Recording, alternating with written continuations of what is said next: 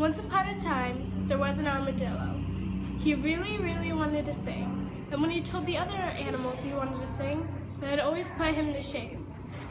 But one day, the armadillo went for a walk.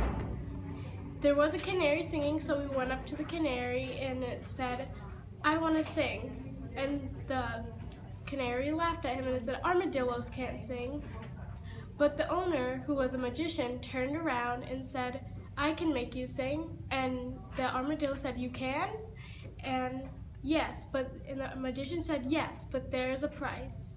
The price is death." And the armadillo said, "Yes, I'll do anything as long as I can sing."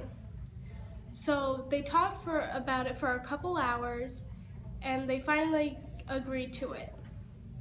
So the magician took out his wand and turned the armadillo with his shell. He turned him into a beautiful instrument.